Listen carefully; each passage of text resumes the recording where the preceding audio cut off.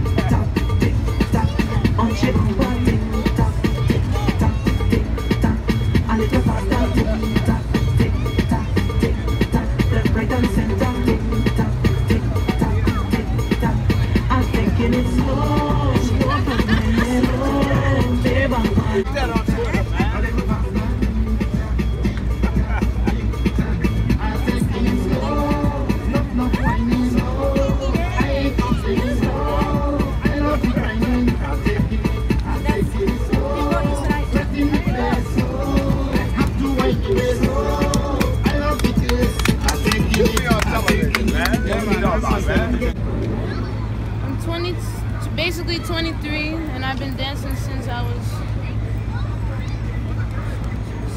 so like almost 14 years. Yeah, I said 5, 6, 7. You started dancing at 9, 10. Well, you took it serious about 10, right? Yeah, 9, 10. Yeah, 9, 10. That's when I started. Well, I've been playing drums since I was 15. I've been DJing. But I went since was backwards 12. though. I mean, I did classical training and then I came to the streets. Most people, they start in the streets and then they go to classical training, like studio training. But I started in the studio first and then came to the street. What did you find you learned the most from the school or From the the street? school, performanship, technique,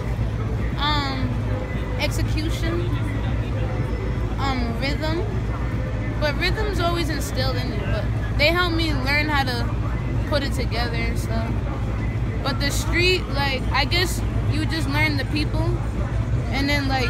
So would you suggest? I mean, I'm a different performer though, cause like most performers, they'll come out and they want the people so much. Like I don't give a fuck about them, and I make it known that I don't give a fuck about them.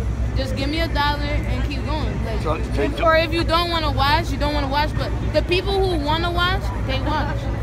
I don't force nobody to watch. Exactly. Cause I don't want that energy around me. Like. Well, what I'm saying is, what I want to ask you think you got the best of both worlds? Hell yeah. School and street. Yeah, hell yeah. So that helps, right? And then now I'm going back to do something nice. I agree with you, Boogie, 100%. Yeah. I agree. That you got the best of both worlds, training in school and street. So you can't do No, nothing I'm than just that. waiting for them to go. And I wanted to rest the battery. She's a good kid. Oh, I'm not. Hey, you want to why?